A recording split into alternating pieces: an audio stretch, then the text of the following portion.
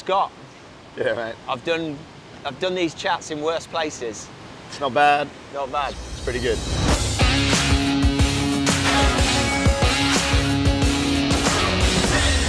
I've wanted to take the opportunity while you were here to talk to you all about carbohydrate intake for athletes, specifically two areas. One is going to be like the pre-race build-up, the pre-race fueling and carb loading, because although at Precision Fuel and Hydration, we obviously talk to athletes about that sort of thing, our specialism really is a little bit more in-race. So as a nutritionist, you know, when you're communicating carb loading to athletes in the days before a race, what are the key points you want them to adhere to? Yeah, I think with our program, we sort of start that 48 hours before. Yeah. So they do a higher intake of carbohydrates on 2 days before it, and then certainly 24 hours before they're going for that 8 to 10 grams, around 8 to 10 grams per kilo body weight. Obviously there are some individual and personal differences there, but that's a really good target for most athletes to be hitting in terms of grams of carbohydrates. So talk to me about like 8 to 10 grams of carbs per kilo. I know that's quite a bit, but it's like, a lot. But like, talk to me about in terms of like, what's that going to look like in a meal? What's a carb loading breakfast? Yeah, I think we don't eat grams and we don't eat carbohydrates per se, we eat food, so I think it's a really good question. So minimal fiber, so think all the healthy foods that you're probably eating on a daily basis, or you should be, they're probably going out the window. So you're thinking white foods, kiddie cereals are really good, low in fiber, high in carbohydrate, low in density. So Rice Krispies, Rice Bubbles, fantastic. Pancakes, white bread, fantastic in the morning. You shouldn't forget your protein intake and obviously fat intake as well. So things like including some eggs in that is a good option. Moving through, you said that mainly Precision's involved in session fueling with their products, but actually I think you can use any product, but Precision you can use. Your carb-only product is a good one. So maltodextrin powder is fantastic with the combination of fructose. So in that you can be hydrating, so you could put 100 grams of maltodextrin or maltodextrin fructose in a bottle, slowly drink that between breakfast and lunch, give yourself another 100, 120 grams of carbs.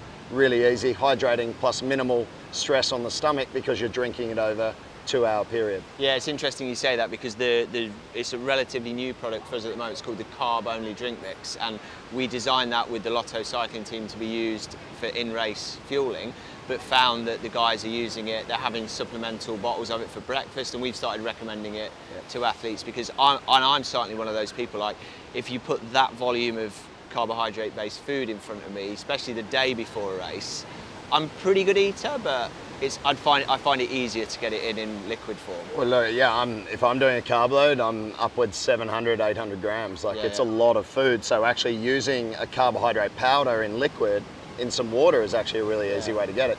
I mean, you can still use you could use your PF60, to be honest, if you wanted some extra sodium. It's not something that athletes have to shy away from. I think it's just individual preference, whether it's carbs only, whether it's carbs with some sodium, but it's a really viable strategy to increase carbohydrate intake in that carb load without, eating just a hell of a lot. And then you go into lunch. Look, for a lot of athletes, whether they're pro age group, it's rinse, repeat. What you ate for breakfast might be what you eat for lunch, afternoon snack, dinner. It doesn't have to be gourmet. It's just got to get the job done. Again, focusing on white food. So you might move into, again, boiled white rice is fantastic.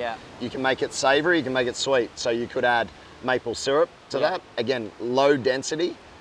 2 tablespoons gives you extra 30 grams of carbs. Wow. 3 tablespoons, extra 45.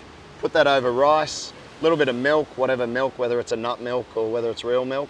Put that over, a bit of yogurt, you're good to go. And again, that yogurt choice might not be your healthy yogurt choice. It might be, a Yoplait, or I probably shouldn't say Yoplait, but anything with the added sugars in it or added carbohydrates is actually a great choice. Gotcha. So the normal rules of healthy eating go out the window. Yeah, which is why we don't like to focus on foods being healthy or good or bad, because it depends on the context. I think those bad foods are actually the good foods for that context. For that context and that purpose. Because if we're talking about the science for a moment with carb loading, what you're trying to do fundamentally is absorb as much carbohydrate as you can, get it into the bloodstream, get it shuttled out to the muscles to load up the glycogen stores. And the liver. So Yeah. fructose does become important because that will help load the liver. So you can eat fruit as well. I think a lot of athletes shy away from fruit, but look, including bananas, high glycemic fruits, some pineapple, mango, things like that are actually really enjoyable to eat. It doesn't have to be, you know, a terrible feeding day. Going into pasta, so I tend to prefer rice. I think it's easier to get large volumes of rice in than it is white pasta. That's my preference. I mean, you talk to a lot of people about a carb load, and they're like, yeah, I have a big bowl of pasta the night before, and it's like, no, that's a carb meal. That is not a carbohydrate load. You probably got 80 grams of carbs in. You might have another 700 to get in, and they're like, oh, okay, I missed it. So the load, basically, the load period is 48 hours out, is one of the things I'm taking from this. It's kind of lower on fiber, lower on fat, higher on simple carbs. Simple carbs. But also it's like rinse and repeat through the day, I think is the phrase you use. You don't have to suddenly like have all this variety of meals and things, like find what works for you and stack it up. Absolutely. One last question on the carb loading. What about the morning of? Because a lot of people have different attitudes towards a meal before a race. Talk about the volume and timing of that. Yeah, look, again, if you talk specifics, somewhere probably between 2 and 3 grams per kilo of body weight of carbohydrate. Look, as a minimum, I think, depending, if you're doing a 70.3 Ironman, minimum you're probably aiming for is at least 100 grams of carbs. Now, we tend to recommend carbohydrates with some fiber at that point in time. There is good evidence to support carbohydrates will act as heat protective to the gut lining under heat stress. So some form of carbohydrate in the morning, is good in terms of topping up muscle glycogen, liver glycogen, blood sugars, but also I think in terms of potentially providing some protection to the gut lining once it gets under that heat stress, I think makes sense, including protein. So we often go for an overnight protein oats, top that up maybe with, again, an extra fluid source of carbohydrate, so whether it's maltodextrin or a combination of maltodextrin and fructose in the morning, your electrolytes, depending on what your preference is, maybe a banana with that, you're good to go. You know, again, keep it simple, toast. People, whether you go for wholemeal or white toast in the morning, I don't think it matters too much as long as, again, you're getting that carbohydrate amount in. And a little bit of trial and error like there always is to like figure this out, do it before some hard training sessions and some smaller races. Look, I mean, in the Fuelin program, that's all green meals. The way we depict it is green meals. But your point about practicing, I cannot emphasize that enough. Like, we're always recommending practice your race day meal.